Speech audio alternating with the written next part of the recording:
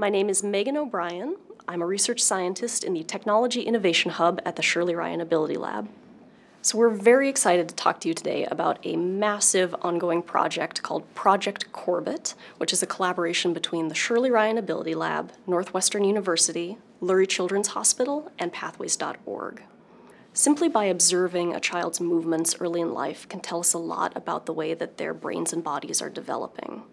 So by certain ages, children should be learning new skills, new behaviors, whether that's making fidgeting movements of their arms and legs while they're lying on their back, or lifting their head up when they're placed on their tummy. So if a child is missing these critical milestones, that suggests to us that there may be some underlying disease or deficit in their motor development. So the goal of this project is to completely transform the way that we detect and then intervene for children who have atypical motor development. But oftentimes, these symptoms might be mild or moderate and very difficult to pick up by observation alone. And so what this allows us to do is then build advanced machine learning algorithms to learn from that data the underlying patterns that might indicate a child is developing atypically or typically. With new technologies, new ways to measure those movements, determine whether they're coming from a healthy, typical range of development, or whether it might indicate some atypical development, such as from an underlying disease or deficit. My name is John Rogers. I'm on the faculty at Northwestern University. Current assessments of neuromotor abilities are done by trained neurologists, and that works pretty well at hospitals who have those sorts of personnel on staff. We've been interested in whether advances in engineering science could bring a more quantitative, reproducible, and deployable scheme for assessing an infant's health in terms of their neuromotor characteristics. And the idea is that that kind of information could be obtained either in a hospital or an advanced rehabilitation clinic, but likewise in a home setting, in a remote setting, really anywhere around the globe, to allow for a greater democratization, I guess, of this very important assessment that's done with many infants at the earliest stages of life. In one phase of the study, we're using novel miniaturized sensors that Dr. Rogers and his team have developed to measure an infant's movements at a higher resolution than have ever been done before. Our contributions to this broader program involve the development of very tiny sensors, starting from really base materials, the sort of copper-coated sheets of plastic, and we etch into the copper all of the interconnect traces. We add electronic components on top. We have a process for sort of folding it into a very compact geometry. Very thin, sort of the size of a postage stamp, essentially. Flexible and soft, and so compatible with the fragile skin of a newborn, for example. And they can be applied directly to the skin with a soft, gentle adhesive that mounts on the back side of this device to allow it to be mounted at any location across the body. We typically mount a couple of devices on each of the arms, both of the legs, one on the chest and one on the forehead. And they're all operating in a wirelessly time-synchronized manner, each one of which is providing an independent data stream, but they're all time-correlated.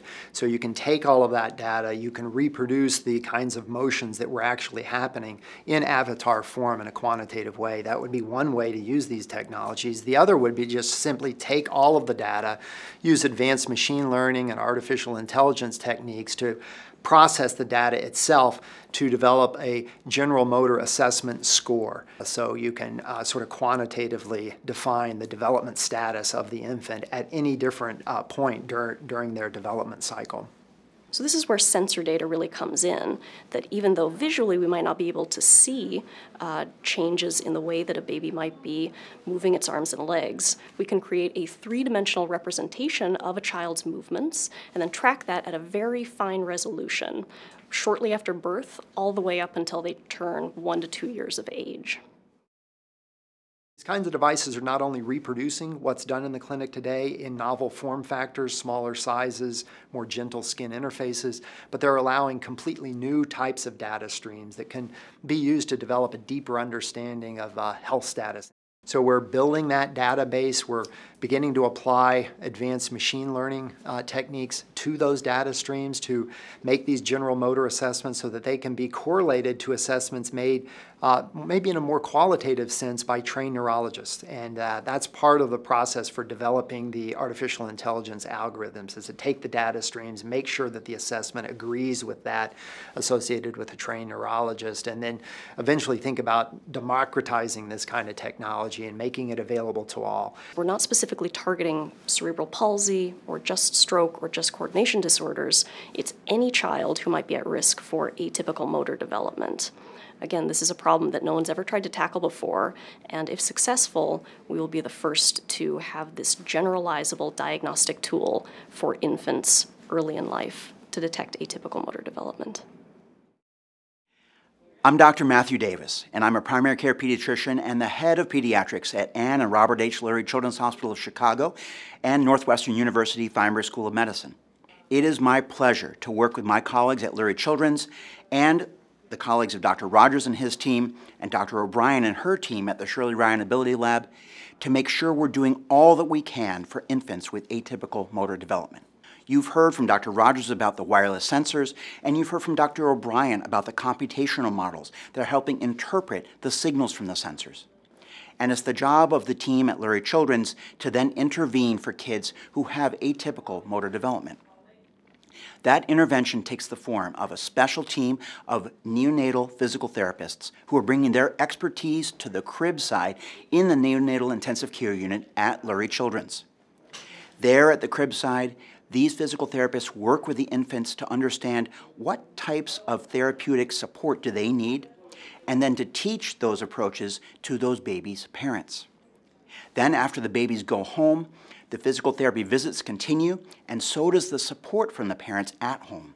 Along with Dr. Rogers and Dr. O'Brien and their colleagues, we're going to follow those infants over the first year of life for each of them to find out what progress are we making for those infants who initially had atypical findings, and what more do we need to do for infants whose atypical motor development may persist.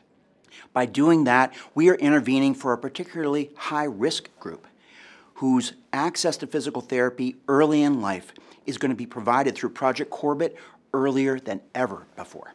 A challenge we face is that it's not only infants in the neonatal intensive care unit who might develop atypical motor movements. In fact, some infants born after a healthy full-term pregnancy might develop atypical motor development in the first few months of life, sometimes for reasons we don't completely understand. But we need to find them. And so what we've done in teamwork with pathways.org is to develop a medical curriculum for pediatricians and other clinicians in the community to help them get more confidence and competence to detect atypical motor development when infants are brought in for routine checkups. What that means is we've had to figure out a way to weave in this additional information seamlessly into the routines that pediatricians have, so they can effectively and efficiently find those kids with atypical movements. By developing an online curriculum supplemented by guides that are available in their practices, what we've provided to pediatricians, we've heard from them, is unprecedented. We've already rolled out this curriculum online to dozens of doctors here in Chicago and also to trainees, individuals who are training to be the pediatricians of the future. Because we want to provide a safety net to catch all those kids with atypical motor development and have the doctors refer those kids for physical therapy much earlier than kids are typically picked up today and referred. With Project Corbett and also the medical curriculum, the Ryan Family Foundation is supporting innovative work that's designed to find children with atypical motor development and make sure they get to that very helpful physical therapy as early as they can. As a primary care, community-based pediatrician myself, I know how challenging it is to try to do everything that we try to accomplish in a routine checkup for every child.